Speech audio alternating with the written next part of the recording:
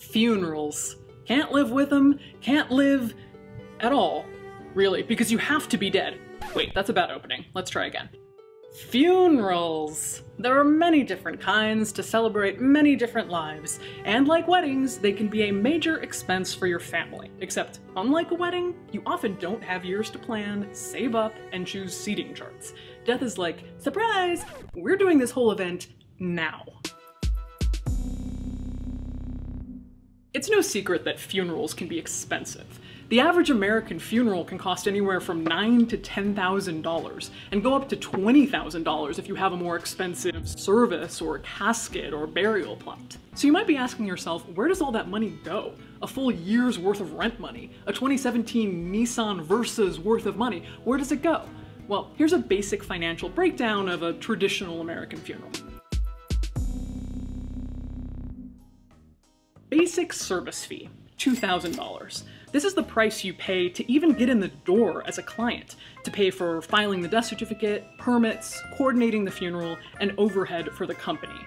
You can't decline this fee. Transportation of the body, $325. Embalming, $725. Preparation of the body, washing, hairstyling, makeup, $250. Management and staff for the viewing, $425. Management of the funeral ceremony, $500. Casket, between $2,000 and $5,000. Purse, $325. Burial vault, $1,395. Flowers, from $500 to $700. Burial plot, $1,000 to $4,000. Headstone or grave marker, $1,000 to $5,000. Yeah, it's really starting to add up. And there are families, many families in fact, that simply can't come up with $10,000 at a moment's notice. In fact, 4 out of 10 people said they couldn't come up with just $400 to cover an emergency expense. But the opportunity to have a viewing, to have ritual, to say goodbye in person, that is important. We've talked before on this channel about a direct cremation, which is the simplest, least expensive option for the family. But a direct cremation also means direct. Do not pass go, no viewing, no seeing the body, no ceremony. So, what we're here to talk about today is how at our funeral home we work to combine a simple cremation with a viewing that still has ritual, still has meaning, and costs very little for our lower income families. To help us today, we have Susana, our funeral arranger, you've met her before, and Marty, our volunteer corpse. Anything to say before you die, Marty? I was 2 episodes away from finishing Game of Thrones. Ah, well, that's what I get for procrastinating. So this is what we start with: a room that's been rented by the family, a funeral professional hired by the family, an unembalmed body, and the cardboard cremation container used for the cremation. So far, not really that inspiring, but this is where the magic happens. Let's set the scene. If this were a traditional funeral, there are so many more rules for how you do the clothes and how perfect everything has to be. I think the casual look is actually nicer for the family because it makes them feel more connected to the person, and it makes them feel like it's not so formal. They're not at like a black tie event that happens to have a dead body at it. Next thing we're gonna do is start draping the casket with these white sheets. And the benefit of these white sheets draped over this sort of unattractive cremation casket is that even though these are cheap, they really look like $1 million. I had a family mention it gives a Snow White effect. Especially when you put flowers on it, which is coming. We're going around and we're draping these sheets over the edge of the casket until it completely hides the cardboard.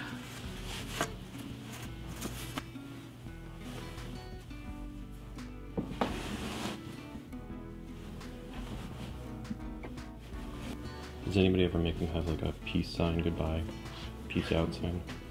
Not yet, but we're open to any and all requests here. It's what the family wants. This industrial cremation lid is not something you would typically want at your viewing, but through the magical power of the white sheet, I am going to show you how to turn it into a lovely casket top. She's making some strategic cuts, and it's just cardboard, so that's possible.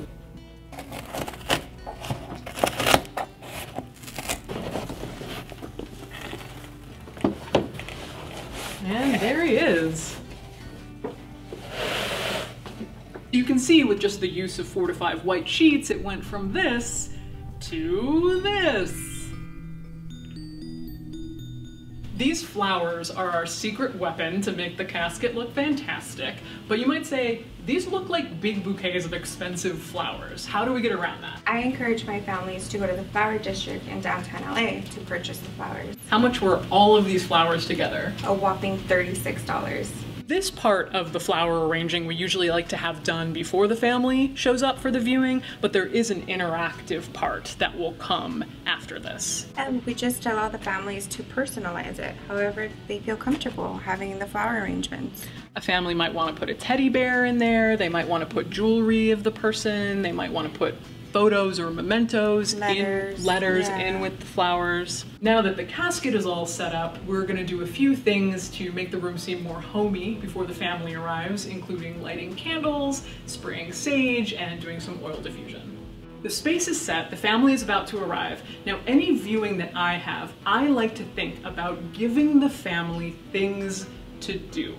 Most viewings, you're gonna walk in, here's your embalmed body, you walk over, you awkwardly tap the person on the hand, and then you go sit down. And that's the only interaction, the only thing you have to do during the viewing. One thing that we encourage is for the family members to write letters to the person who has died.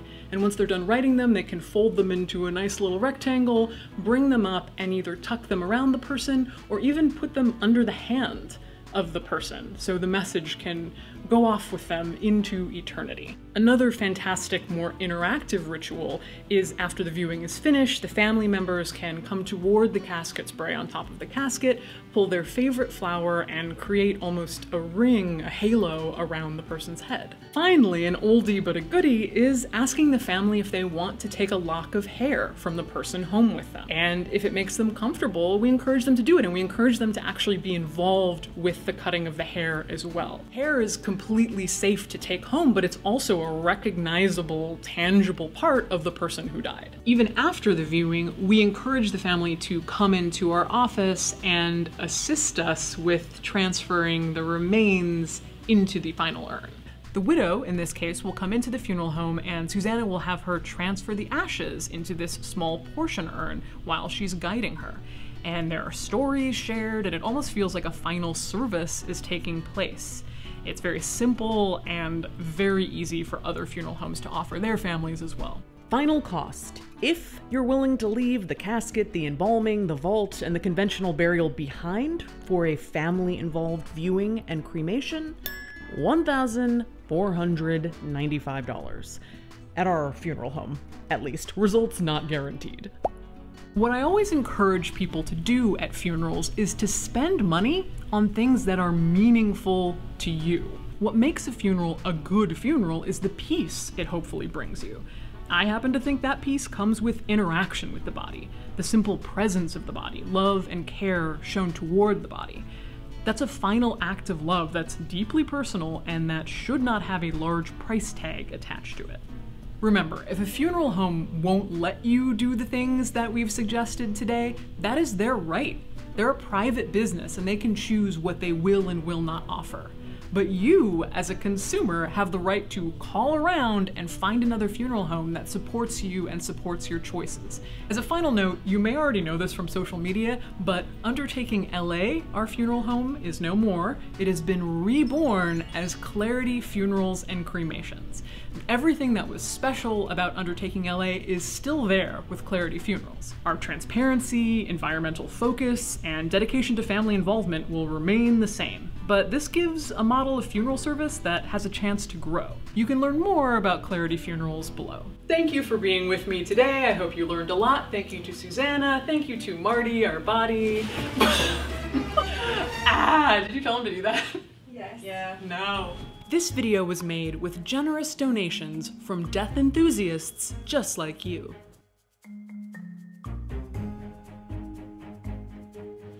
You're dead now, come towards the light. The afterlife is one big Instagram influencer shoot.